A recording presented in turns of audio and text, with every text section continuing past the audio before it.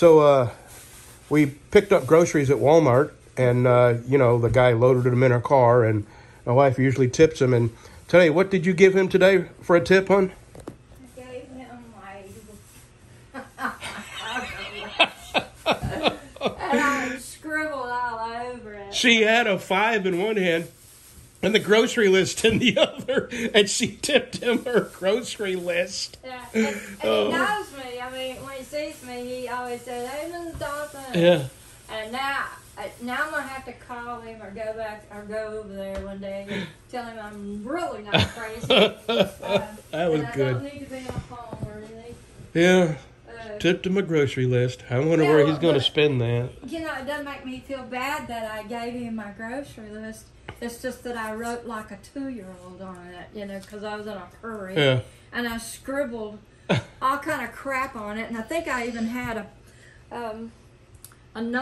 couple of numbers on there that I was going to keep. So there That's you go. funny. Alrighty.